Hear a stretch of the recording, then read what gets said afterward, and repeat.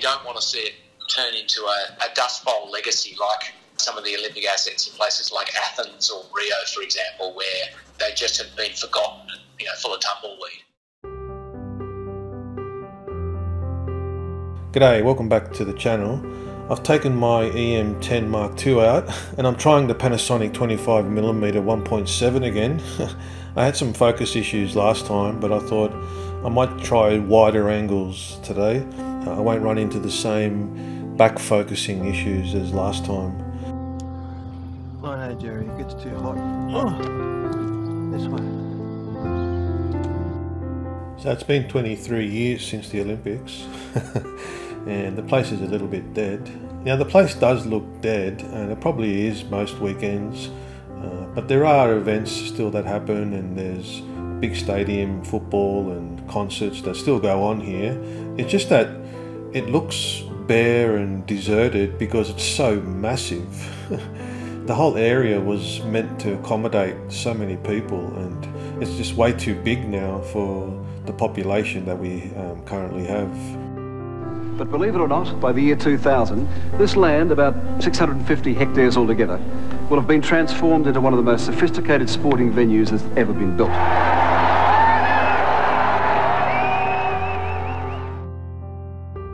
Every city that's put on the Olympic Games has faced problems with what to do afterwards. Yeah, that everything here is too big, it's too spread out.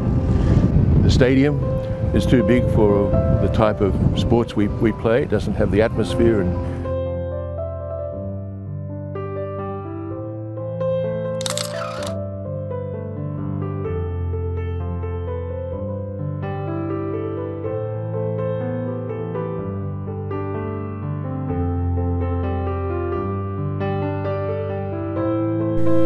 the 5 bidding cities: Beijing, Berlin, Istanbul, Manchester and Sydney. We really regret that there is only one winner, and the winner is Sydney, Australia.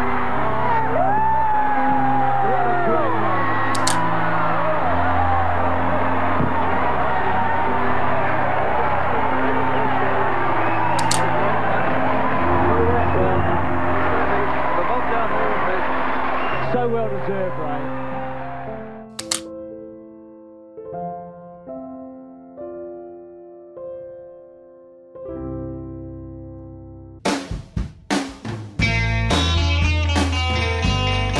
the railway station is, for the most part, just a spur line from Lidcombe, and it's not really bringing many people in on a regular basis.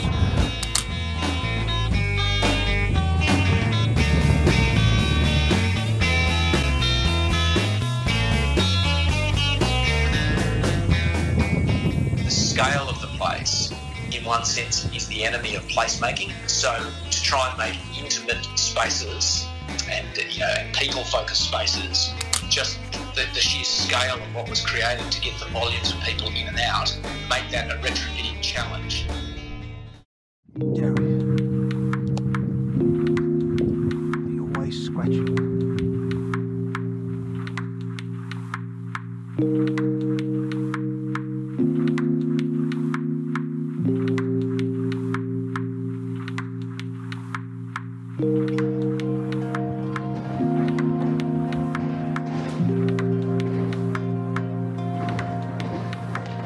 This way.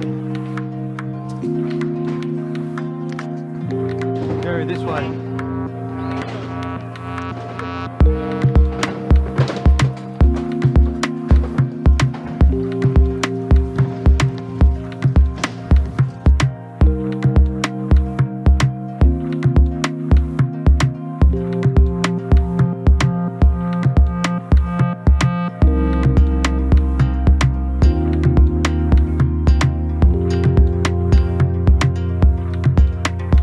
Well, I think that the great thing about it is the park, and the Millennium Parklands have been truly loved, I think, by the people of Western Sydney, and they, before the COVID crisis, the intensity of use that came on weekends and so forth.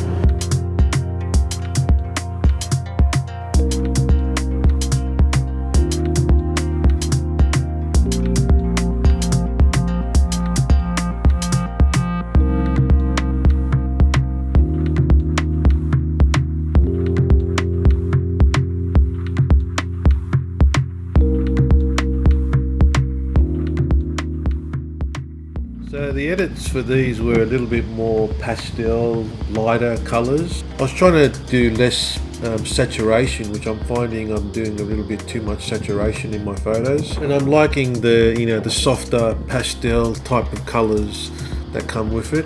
I'm using Luminar Neo, Photo Lab 5 and Luminar 4. Here's a photo that shows that the Panasonic still misses by a smidge back focusing.